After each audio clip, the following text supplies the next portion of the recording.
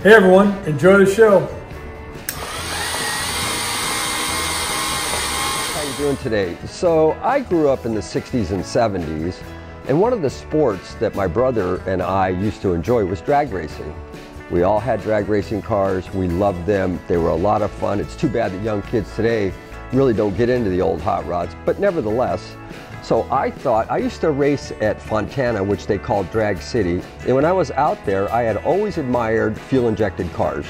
I couldn't afford that type of stuff. Plus, you really had to know how to work on them because that's touchy business.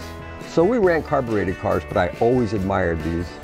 So I thought, now, wouldn't it be nice if I was able to build me a display motor, which was a 1960s style Hilborn fuel-injected dragster or pro street motor.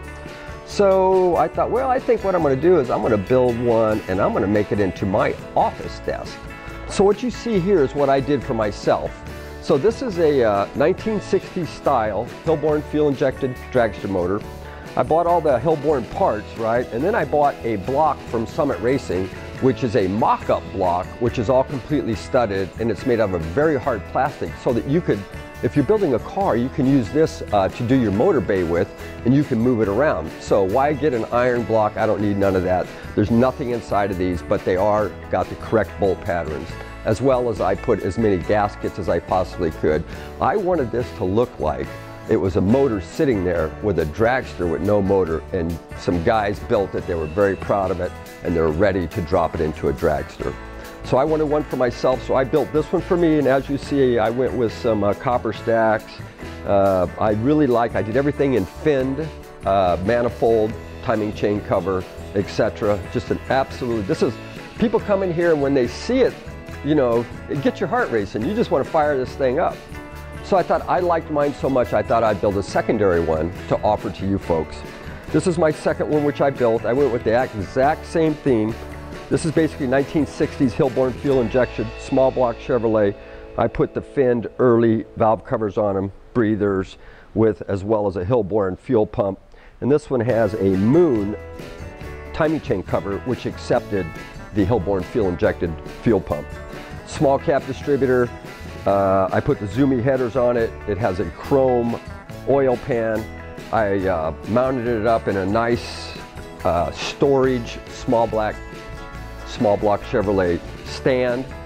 Then I built a nice dolly. I carpeted it. This will roll around.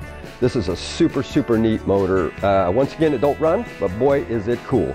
It looks like it'll go 180 miles an hour. Once again, I've always enjoyed these Hilborn fuel-injected motors, so I thought I'd share some with you because I love mine and people love my desk because it's a one-of-a-kind. You can do as you please with it. If you'd like us to do something with it, you can give us a call and we could probably do something, but this is ready to go. We'll put it on a pallet, get it out to you next day if you typically get it during the week. Anyway, thanks for watching our videos and enjoy this Hilborn fuel-injected motor. These are antiques. These are Mantiques. Antique, Mantique. These guys sell Mantiques. This is their store. We're bringing stuff every day, in and out, in and out, in and out. We're shaking and baking. These are their customers. Give me the rundown on the GMC. This lived in a bar in Ghent in Belgium. Follow Jim and Jeff from 9 to 5 or after hours as they buy, sell, and restore the coolest stuff for the coolest collectors worldwide.